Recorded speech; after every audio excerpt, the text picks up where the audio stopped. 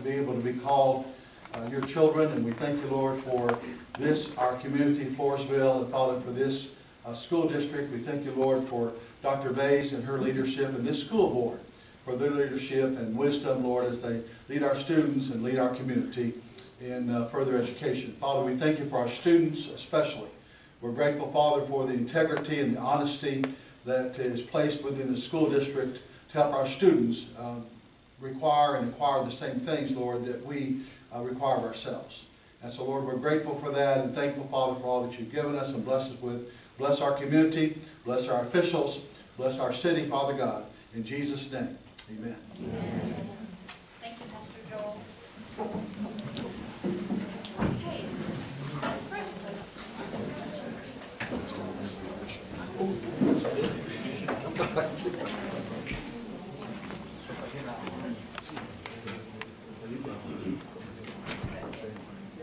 Good evening, FISD School Board, Dr. Bays, and the FISD community.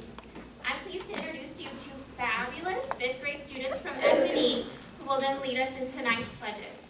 Both students were recommended by teachers for showing excellence in and out of the classroom.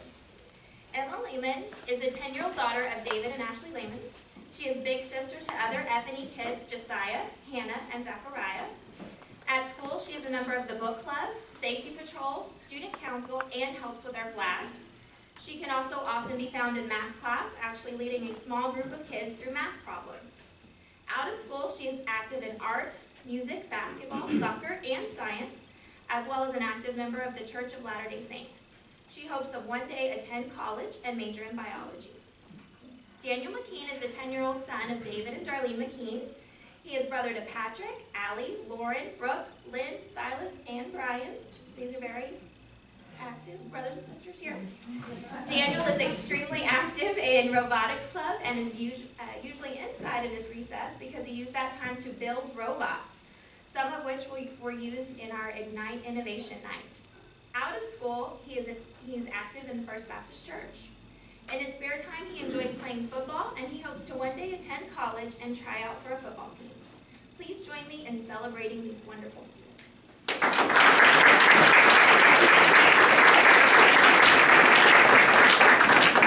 Everybody go stand. We'll say our pledges led by the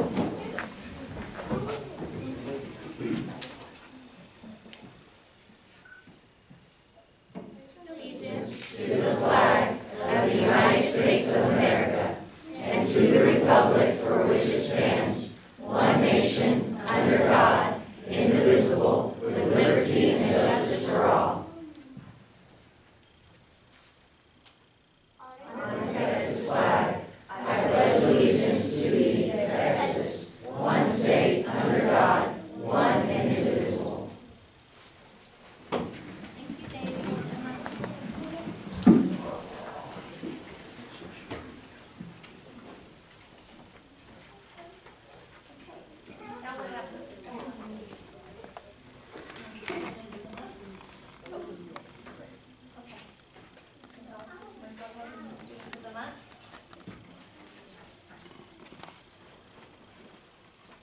Good evening, School Board and Dr. Bays. Tonight I have the pleasure of honoring the November Students of the Month. If I can have Megan Mahula and Robert Colton Martinez come to the front, please.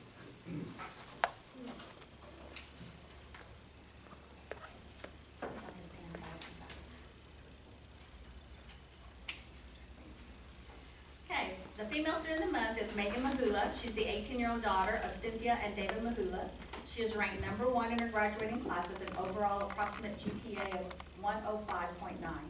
Megan is a very active student at FHS. She is a member of the National Honor Society, has participated in the GT Showcase for the past 4 years, served on the Student Council Executive Board, and was JV cheer captain her freshman year.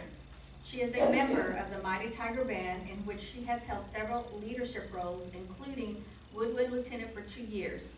And she has made region band and advanced to area and qualified in the state solo ensemble. In addition to her many activities, Megan is in all advanced courses through which she has received all A honor roll, outstanding student for AP Biology, Pre-AP Calculus, Pre-AP Biology, and Business Information Management. She has also been named a honor camper at the West Texas A&M Band Camp. Outside of school, Megan volunteers with her church Vacation Bible School and assists with the Mighty Tiger Band uniform crew. Megan plans to either attend Baylor University or UT Austin, where she plans to major in radiology. Her top strengths are competition, deliberative, achiever, discipline, and relator. Ladies and gentlemen, Megan MAH00116, our Female Student Month for November.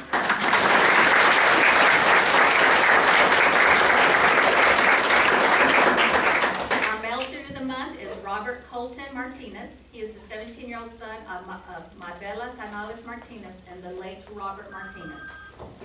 Colton is ranked in the top 10% of his graduating class with an overall 4.0 GPA. Colton is also very active. He participates in the Mighty Tiger Band, serving as brass lieutenant. He is the reporter for the National Honor Society, the senior representative on the Executive Council for Lean Crew, is involved in Student Council, Business Professionals of America, and acts as the MC for the pep rallies. Colton has played on the Tiger baseball team his freshman and sophomore year, and he is a prince on the Peanut Festival court. Additionally, Colton takes all advanced classes through which he has been on the All A Honor Roll and received the Outstanding Student Award for AP English 3.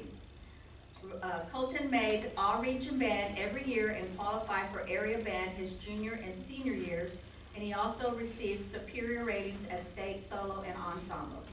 When not busy with school, Colton volunteers at Courage Ranch. Colton has been accepted to UT Austin, where he plans to major in communications and become a lawyer. His top strengths are achiever, learner, positivity, communication, and ideation.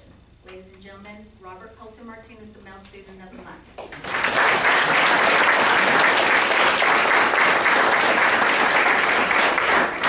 You know, Megan and Colton, congratulations to both of you for being our November Students of the Month. You'll join a small pool of exceptional students, and we're always so proud of you and love to hear about your achievements. Megan, I've watched you grow up in church and seen the beautiful young lady that you've become. And Colton, I've seen you in different events that happen at school. I've seen you leading the pep rallies. Both of you exhibit great leadership. I know you're going to go far, and I can't wait to see the successes that you both are going to become. I just know it. When you do become the successes that you will be sure to come back and visit us. Come show off for us, and we'd love to have you come back and be a part of our community. So thank you for what you do, and congratulations again.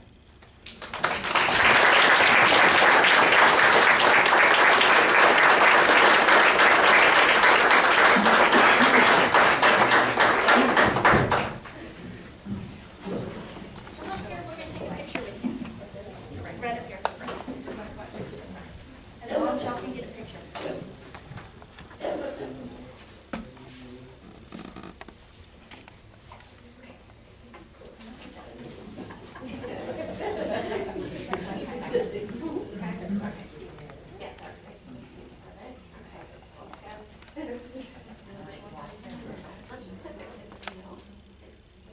Dr. Bays, yeah, y'all switch out. There we go. I think that'll work.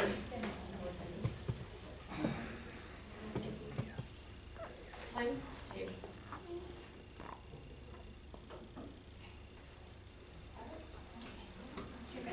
Congratulations, great job. Okay, so wait, let's do the kids. Daniel and Emma. Come on, Daniel. Come on, Emma.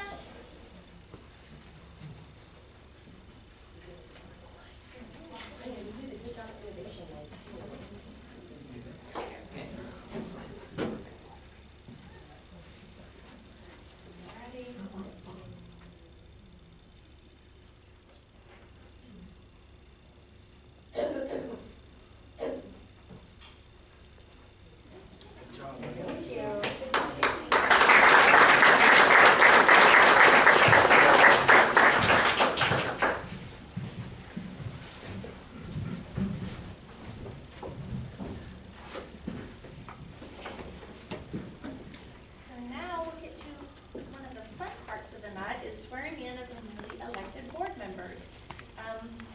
Bonner, let's do you first, if that's okay. Just come stand right up here if you don't mind. I have a statement of officer that I'm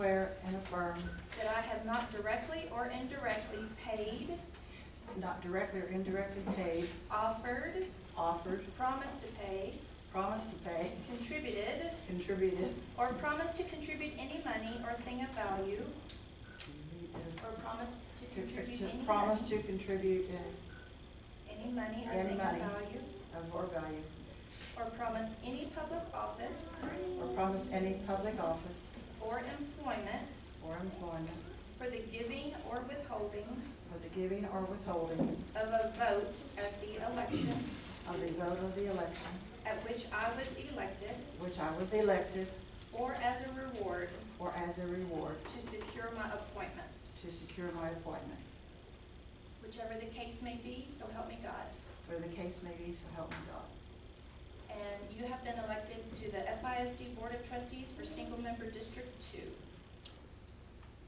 Okay.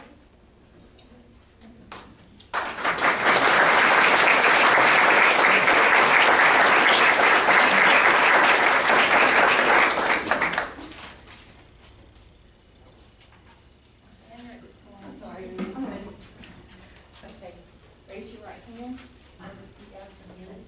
I, say your name, I, Vonna Reed, do solemnly swear do solemnly swear that I will faithfully execute that I will faithfully execute the duties of the office the duties of the office of Floresville ISD of Board of Floresville Trustees ISD Board of Trustees of the state of Texas, of the state of Texas, and will to the best of my ability and will to the best of my ability preserve, preserve, protect, and defend protect, and defend the Constitution the Constitution and the laws of the United States and the laws of the United States and of the state, so help me God.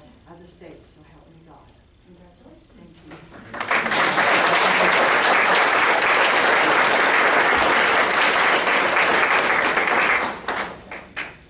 Okay, Mr. Langen?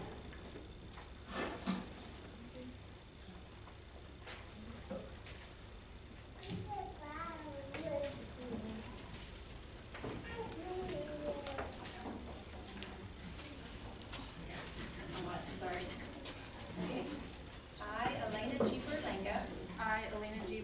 Berlinga, do solemnly swear or affirm do solemnly swear and affirm that I have not directly that I have not directly or indirectly paid, or indirectly paid, offered, offered, promised to pay, promised to pay, contributed, contributed, or promised to contribute or promised to contribute any money or thing of value, any money or thing of value, or promised any public office or promised any public office or employment or employment for the giving or withholding for the giving or withholding of a vote at the election of a vote at the election at which I was elected, at which I was elected, or as a reward or as a reward to secure my appointment or confirmation. to secure my appointment or confirmation.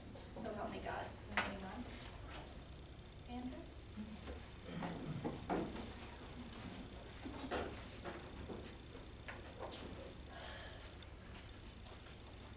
Raise your right hand and repeat after me.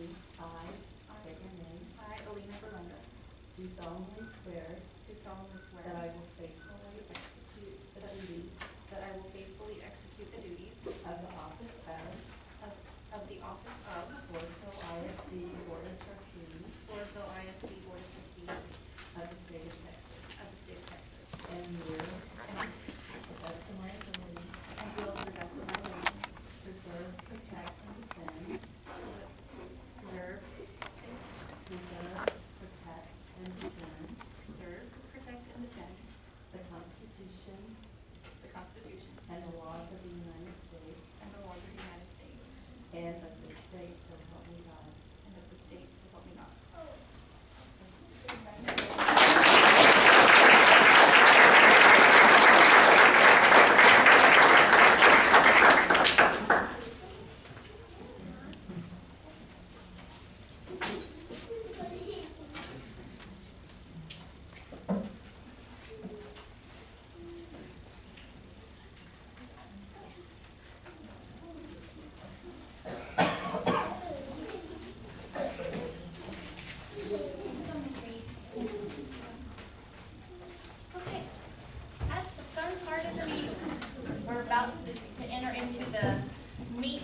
part of the meeting, or the not so fun part. This is a good transition time if anybody would like to exit.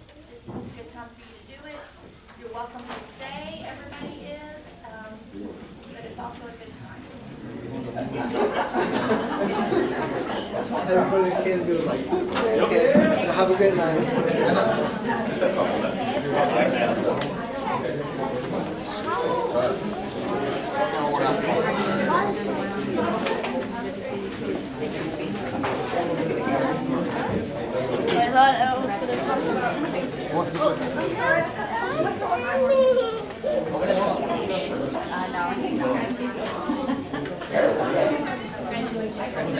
Christmas present I did, I'm just saying. Officer Mitchell. We'll see you later.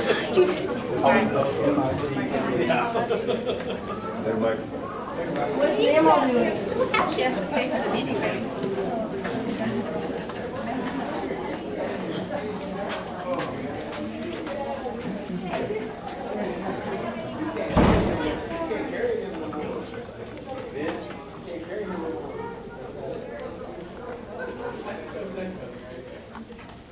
Russell Dickerson, if you'll come forward, please.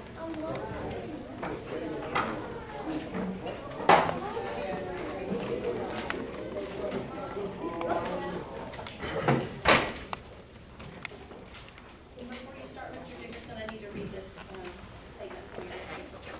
The board will hear comments from the audience only during the public comment portion of the meeting. The public comment portion of the meeting will be no more than 30 minutes total. Each speaker will be allowed a maximum of 5 minutes to address the board. Please respect the privacy of others and refrain from identifying students, employees, or other community members by name. Disruption of the meeting will not be tolerated at any time. And Secretary, will you keep track of the time for us? Yes. Thank you. Okay, go ahead. All right, Board of Trustees, in the July 2nd, 2019 edition of the Wilson County News, the ISD is quoted as saying the cost of Skyward was $107K. It further states that Skyward represents a $30K savings in software licensing over on-prem systems. It's a bit confusing. Was the district paying $137 annually for the previous systems and now will only be paying $107K, or was the existing on-prem software $30K and the cost of Skyward would be offset? And I'm assuming that that was what they were trying to convey, was a $77,000 net. The contract for Skyward, signed December 21st, 2018, indicates that Skyward would cost $186K. This figure is 73% higher than the $107 that was reported in the Wilson County News. Using figures from the contract, Skyward's net cost is $156K after on-prem license savings. This is twice the net cost reported in the paper. That if the existing systems cost $30K, then Skyward represents a 620% increase in spending over the previous solutions. After reading the ISD statement in the Wilson County News, the taxpayer is left with the impression that switch to Skyward was a cost-saving achievement for the taxpayer, but the facts say opposite. By reading the contract, I know that beginning in the 2024-25 school year, there's an automatic price increase of 3.8%. The 10-year cost of moving to Skyward is projected then to be $1.98 million. I'm requesting the ISD endeavor to work in a timely fashion with the Wilson County News to correct errors in what was conveyed to the taxpayer concerning this expenditure.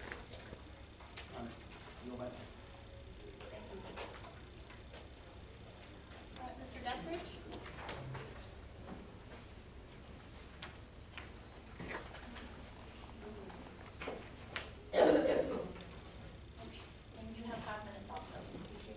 I can't speak as eloquently, yes, I can't speak as eloquently as Mr. Dickerson can. But what I can assert is last Wednesday night, y'all broke constitutional rights. You broke your vow that I just watched Ms. Berlanga and Ms. Reed took to uphold the Constitution. This board has shown an inability to govern or find finances or any other part of this school. As Mr. Dickerson just stated, this board, together with the director, the administration, spent $186,000 for not the kids, not educational value, No educational supplements are in Skyward for the kids. But as it is quoted in my grievance by your staff, that Skyward is used to make the school staff more efficient, showing a lack of ability and comprehensive know-how to run a school efficiently. This is supposed to be y'all's job. This is supposed to be what you just signed and swore an oath to. But it appears that 5 left has not done that. So only thing I can ask of the new board members is to bring forth a little trust and a little honesty with a little integrity to the Floresville ISD School Board and not let the taxpayers float the bill of employees that cannot do their job properly, but expensive toys for the employees to make them look better, as well as make sure our students and their rights to have a fair and equal education, to have a just education, is actually fulfilled. Because at this time, there's a group of y'all that sat back in total agreement. All of y'all voted the same way to keep 2 disabled children out of school because you want to take away my parental right as an American not to join your website. Where's the freedom? Where's the pledge? We all witnessed you say it. We all witnessed an oath of office being taken by you. And now I have a documented record that all you just threw it out the window, didn't care, didn't show any capacity to follow the law, follow the Constitution, to uphold a student's rights to get an education. Thank you.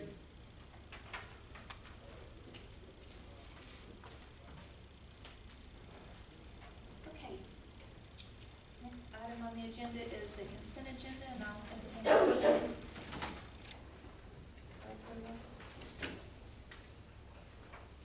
Madam President, I move to accept the consent agenda as presented by administration.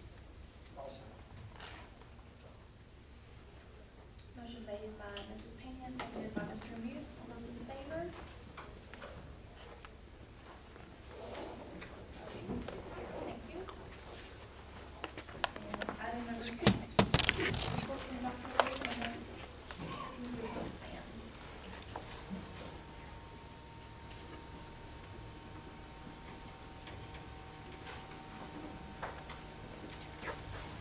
Having a little technical difficulty with the projector.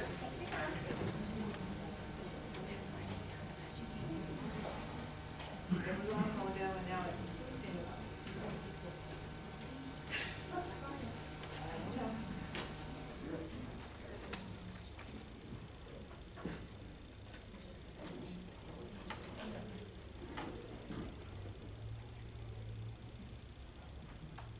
There we go.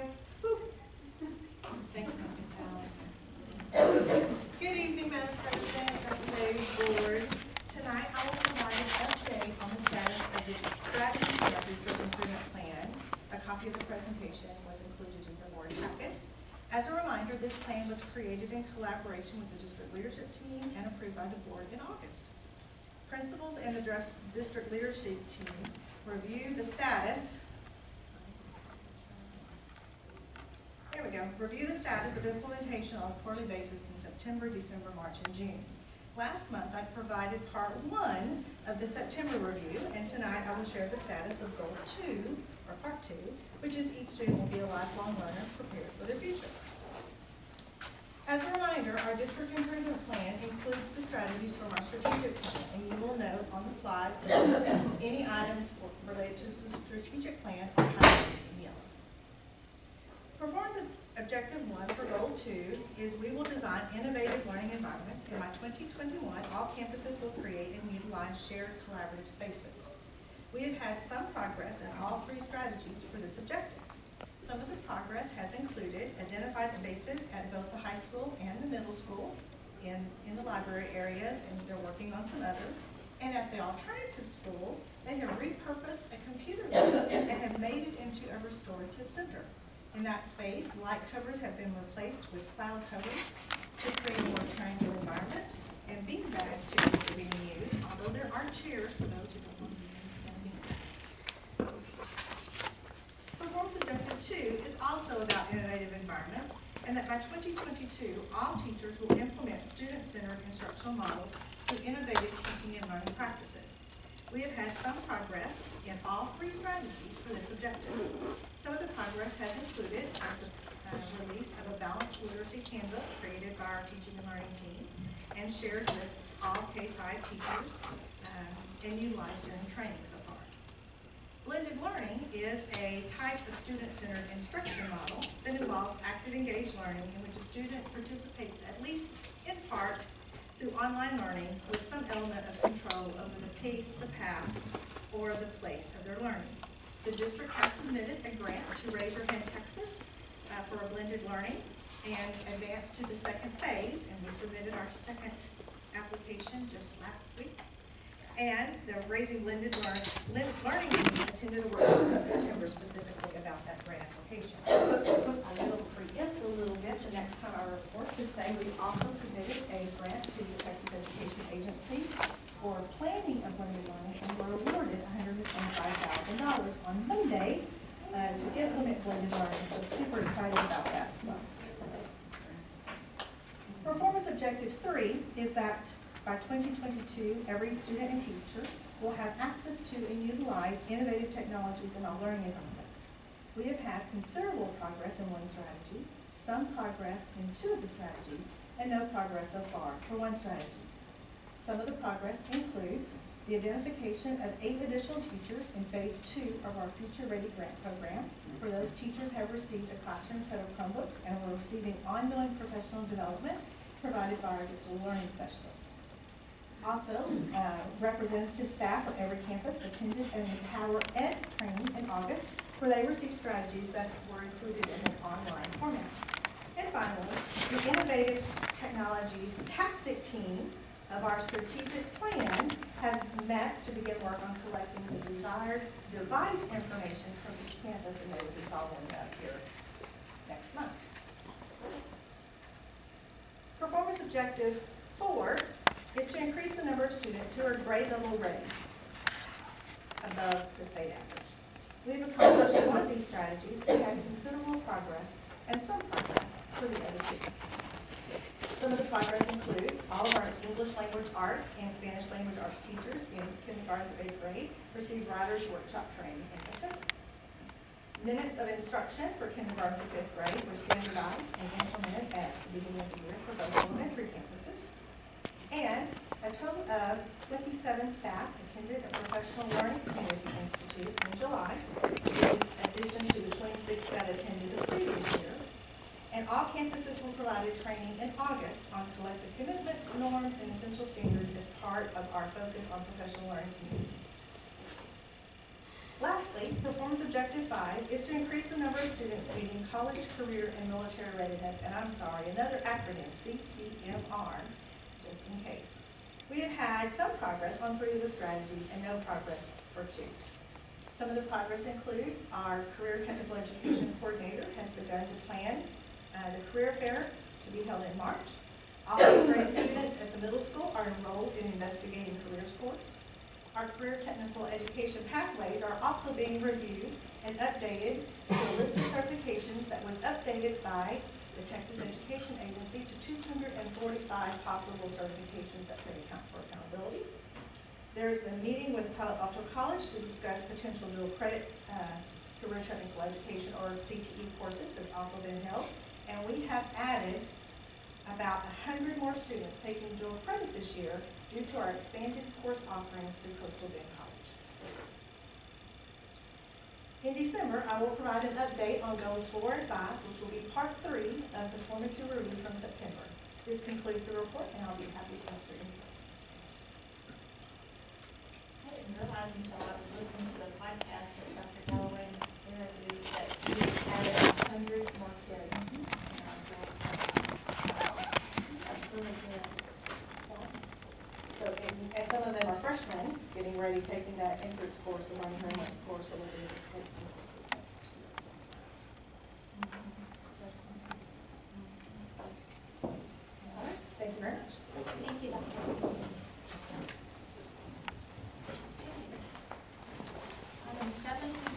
possible action for approval of the district's 2018 to 19 financial audit. Ms. Engel. Good evening, Madam President, members of the Board of Trustees, and Dr. Bays. I'm pleased to be standing here with you tonight, again, for the second month in a row, to present some positive information. If you recall, last month, we were here for the 18-19 first reading, which showed great progress over the previous year. Tonight, I've asked Mr. Trevor Myers, with our audit firm of Coleman & Company, to present the fiscal audit for the 2019 fiscal year. We are very pleased to present a clean audit and an increase in fund balance. With this evening's report, you will see that the district has reached the board's goal, which was set for fund balance, which is set in CE local, set in 2017 to be 3 months of operating expenditures. If you go back 3 years to fiscal year 2016, the district had a fund balance of $6.1 million.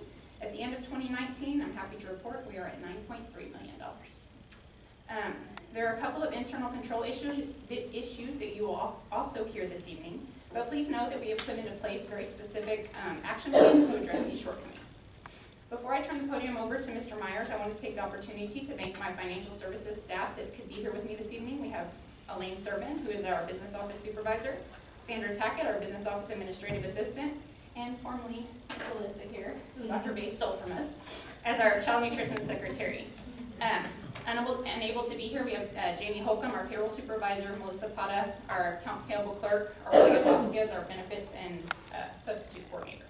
These ladies have done a tremendous job in helping to achieve the audit results you will see tonight. They've swayed with the winds during our change of leadership during May and June when Ms. Duke was leaving and before I came in at the beginning of July.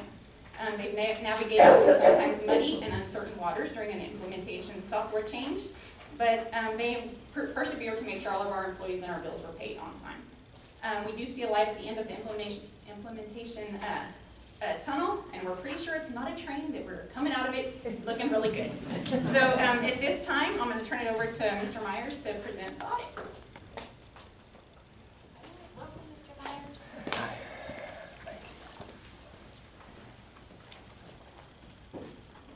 I'm going to kind of apologize for my voice in advance. I had a tragic tree farm photo shoot incident over the weekend.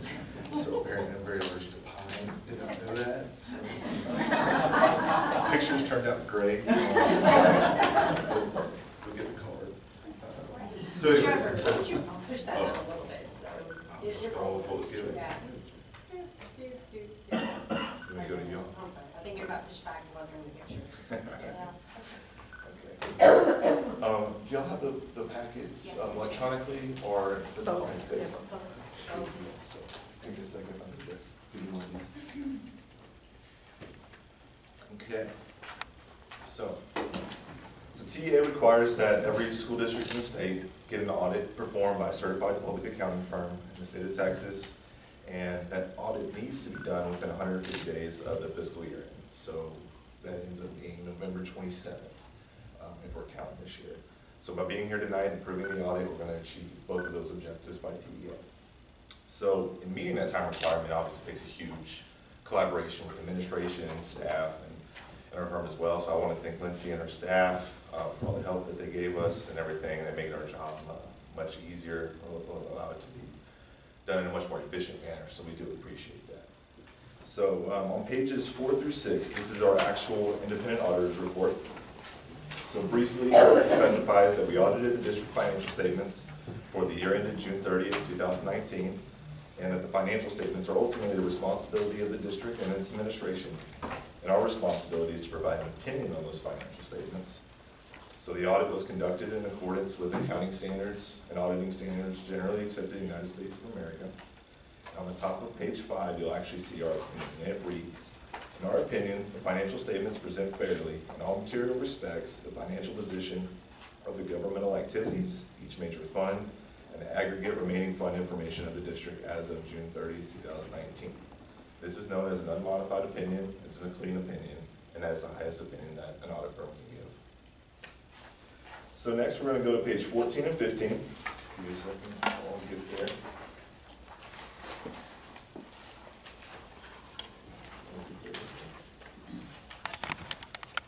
So these are the statement of net position